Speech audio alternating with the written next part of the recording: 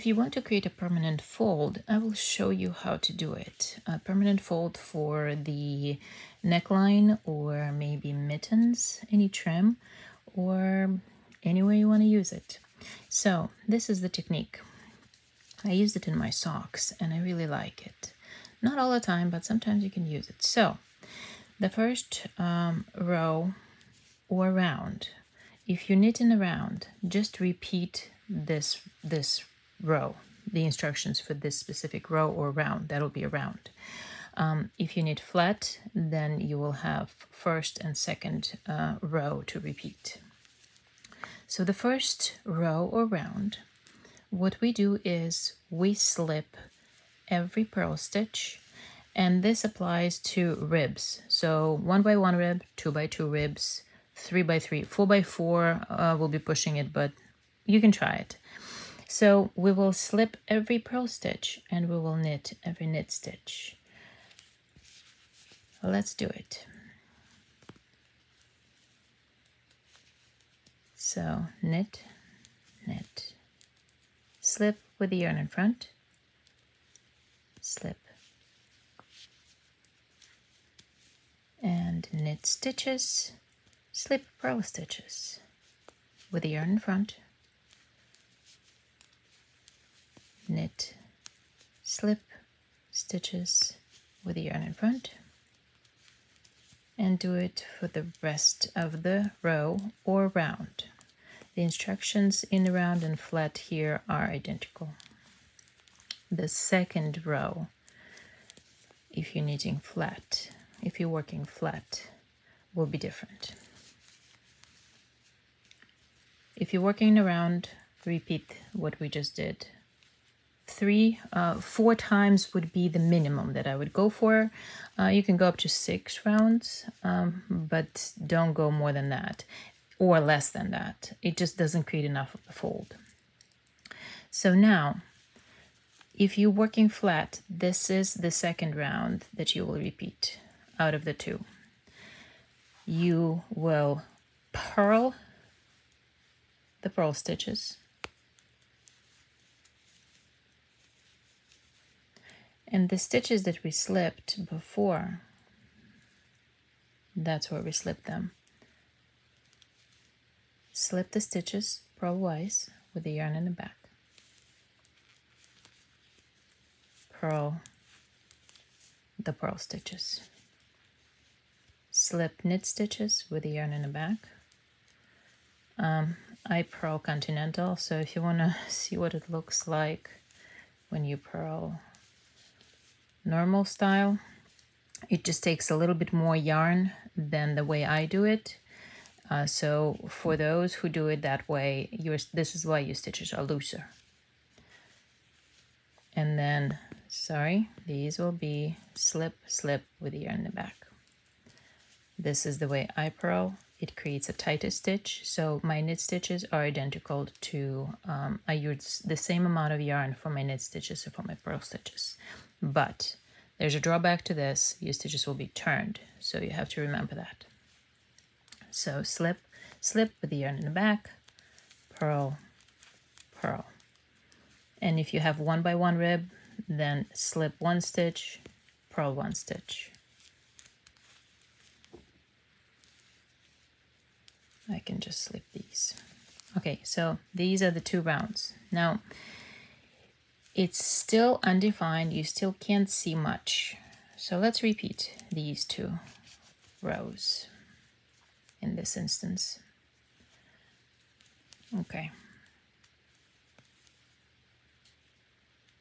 Knit, knit, slip 2 stitches with the yarn in front, knit, knit, slip, slip.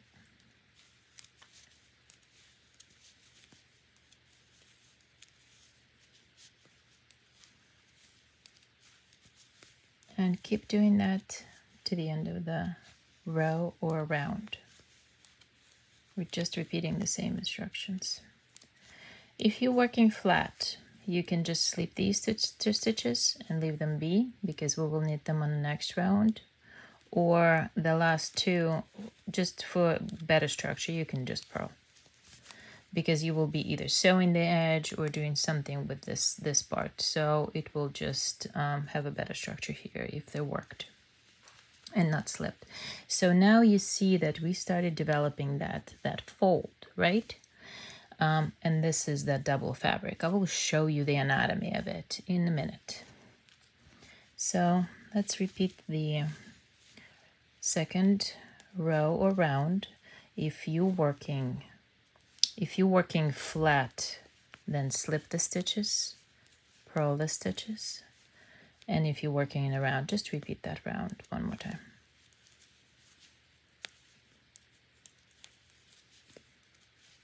Slip,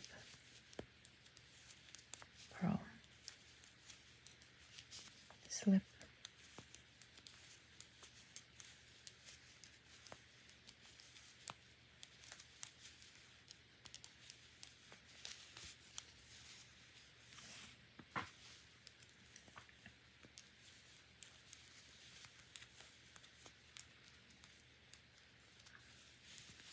okay. So now we see this is the wrong side, and we see those little extra fabric creates these little holes. And this is the right side. So now we're developing that little fold. All right, let's work one more row. And I would suggest do it probably 5 to 6 rounds.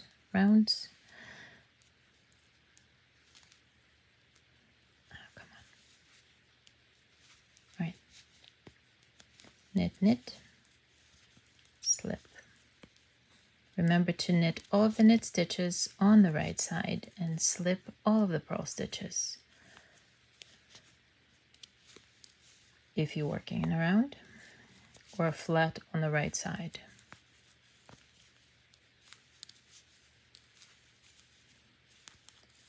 Okay.